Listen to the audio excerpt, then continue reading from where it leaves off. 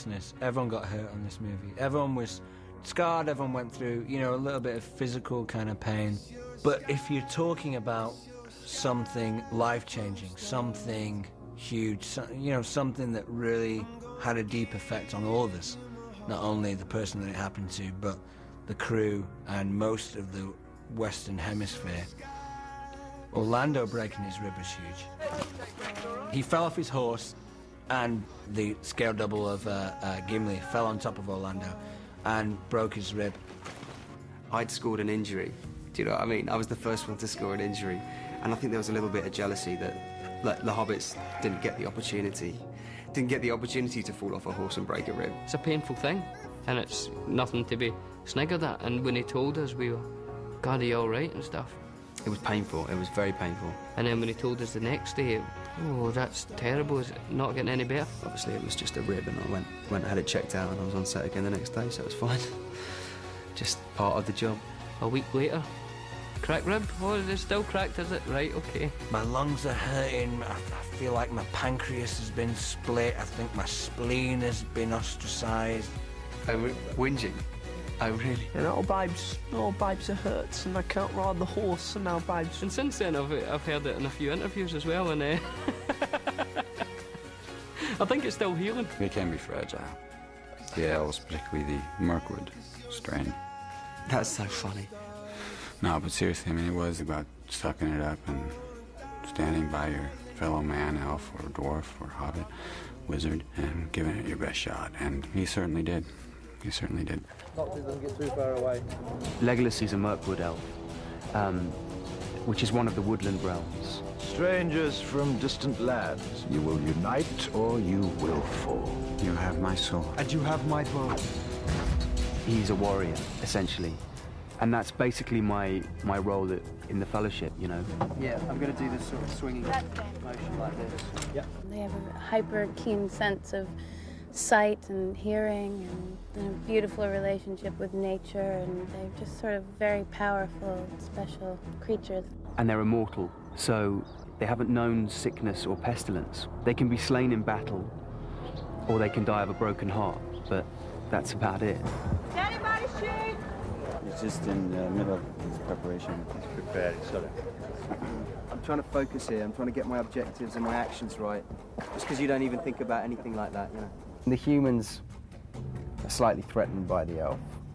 Is he posing? A comely elf, isn't he? We have this joke where we dig at each other, me and Aragorn, me and Digo. Bean Boy, so threatened, these humans, honestly. So threatened by the elves. Yeah, and I'm like, yeah, well, at least I don't smell, and at least I'm going to live forever. So we get a little bit of the odd dig here and there, you know, but that's just because I can't use bow and arrow the way I can. One of the most challenging parts for me was trying to understand the martial art enough and getting the movement right.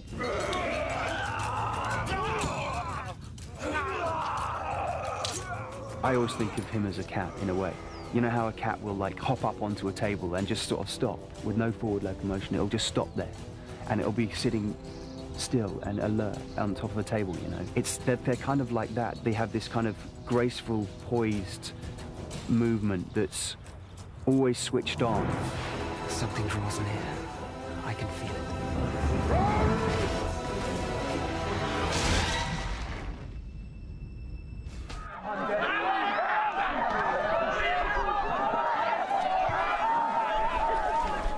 These extras are just giving it everything they've got, and they're moaning and they're wailing and they're screaming, and it's great because for us actors, it really puts you in the moment and makes you feel what that actor might be feeling.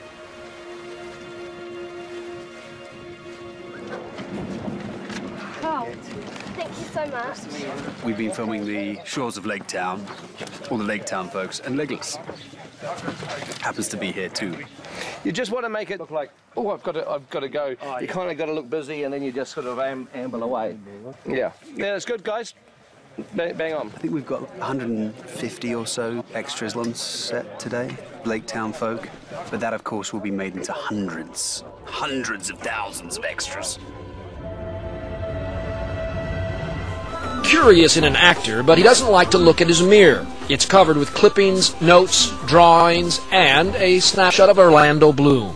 Orlando Bloom, who plays the elf. He says here, Exhibit A, you notice the superior quality of the pointy ear. We saved a pair for you, you human. Ah, the elf, Legolas. Over the years of shooting, the cast has had a running joke. The elves, elegant and flawless. The humans, blood, sweat, and tears, and a lot of mud. You look terrible. He's a smelly, stinking human. He was all prissy about the elves because I never got a scratch. They never sleep. They never seem to get that dirty. And he was like bloody and messy and beaten up. They never really missed with their bow and arrows. There was always another arrow in the quiver. You know, I mean, elves are like superhuman. Not the easiest people to be around. No. So, you know, elf envy. They all had it. Elf envy or not, they clearly admire each other. Orlando stands out as, I think, one of the cast members who had to, without the benefit of many words at all, make you believe instantly.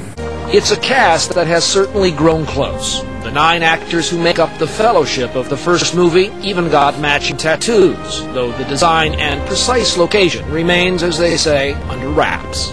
It's kind of like the tattoo is for us, the movie is for you guys. You know what I mean? I wanted to have lighten the mood of the film in some places, and so we had this drinking scene. So it's a drinking game. What exactly is the point of it? Legolas is a slightly better drinker than Orlando, judging by that. You know, everything's so pure with Orlando. Like his breath smells of flowers. I always think of Orlando as being like a thoroughbred or a sports car, but you can't just put anything into it. If you put any alcohol near him, he's just done. He's done. I mean, even Elijah can beat him at drinking. It's true. But I'm a total lightweight. I think I feel something. A slight tingling in my fingers. I think it's affecting Legolas doesn't speak a lot, you know? He's kind of the quiet type. Everyone else was saying things and stuff, and I was sort of just the sort of guy in the background going, "What's going on? I'm sensing something." Email saying, "Hey, if you want me to don the blonde wig and pointy ears again at any time, you know I'd be happy to." Oh my God. It was a very surreal moment to get back into the role, yeah. He's back. Picked up a bow and arrow, seemed to still have it, which was kind of cool.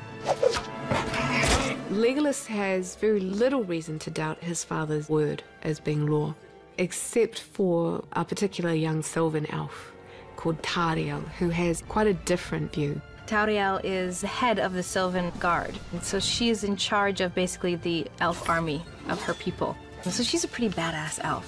She's a warrior. She's as deadly as Legolas. I would not antagonize her.